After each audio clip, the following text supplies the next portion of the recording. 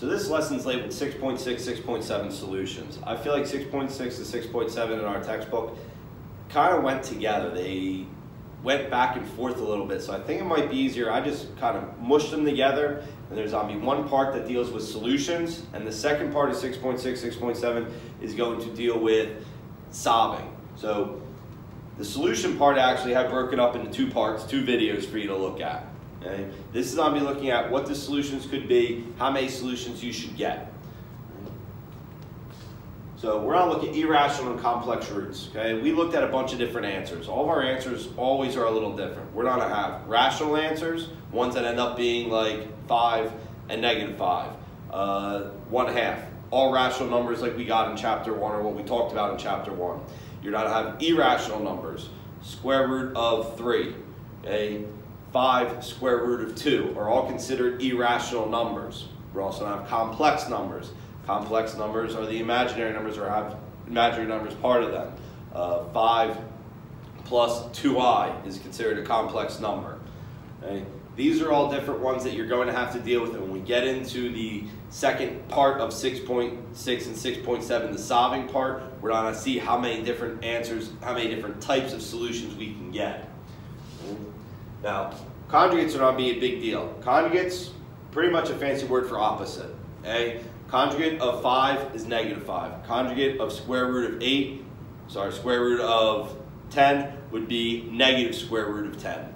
So just taking the opposite value is considered going to be the conjugate, or what we need to deal with here. Okay? The rational root theorem and the imaginary root theorem. Technically, there's two different theorems here. I kind of put them together just to kind of simplify it a little bit. If you were told an irrational value or imaginary value is a root to a polynomial, then so is its conjugate. Okay? So if I'm telling you one irrational value is a solution, that means the opposite is also a solution. So if I give you something like this, polynomial p of x has roots 5 plus 8i. So, well, if I'm telling you 5 plus 8i, a complex solution, a complex value, if that's a solution, that means so is 5 minus 8i, the conjugate of it. Polynomial f of x has a root of square root of 13. So negative square root of 13 is also a solution then. Okay? So that's what that theorem's saying. Now that's going to be important when I ask you to find polynomials given solutions. Okay? So we did this back a little while ago. Find a polynomial that has the roots -2 and 8. And we worked backwards. Given the solutions, we know binomials would be x plus 2, x minus 8, and then we multiplied through. X squared minus 8x plus 2x minus 16. That's just taking everything and multiplying it. And now that we simplify, x squared minus 6x minus 16 would be the polynomial that has those two solutions, -2 and 8. Okay, so that was review what we did a little while ago with these values. Now we're going to, okay, if I tell you that 4 and square root of 3 are solutions, okay, well, we could start off by setting this up. That means that we know x minus 4,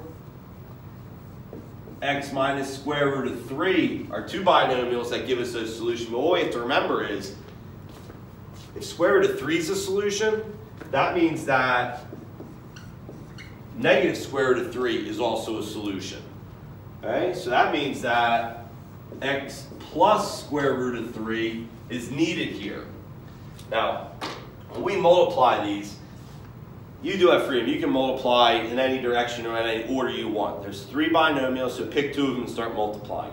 I'm going to suggest start with the conjugates of each other. Okay?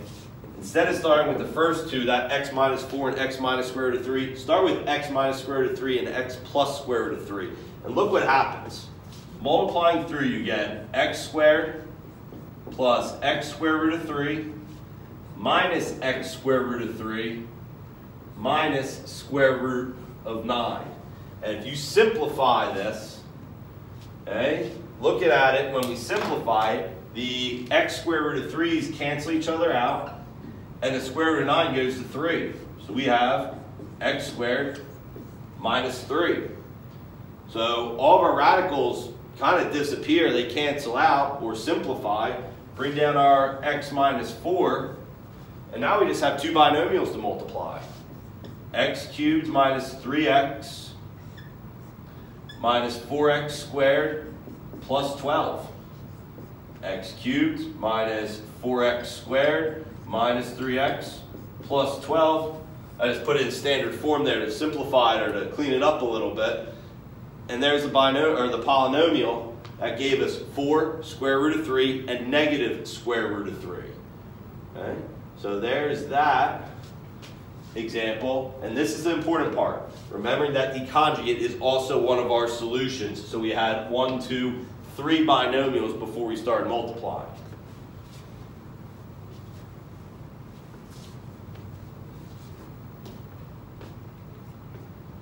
Next example, polynomial. Find me the polynomial that has 2 and 2 plus I.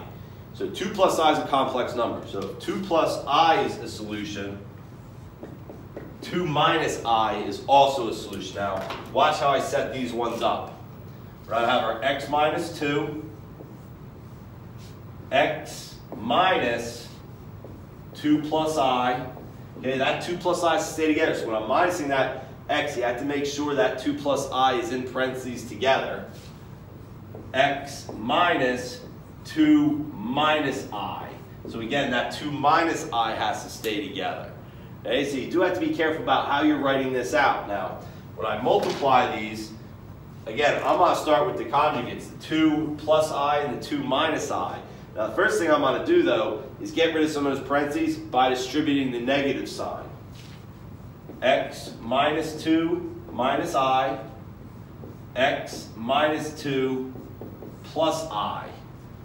Okay, so it's going to be a little more. This is going to get pretty big, but just like before how the radicals either simplified or canceled, same thing here should happen with those i's. Those i's should either simplify or cancel out.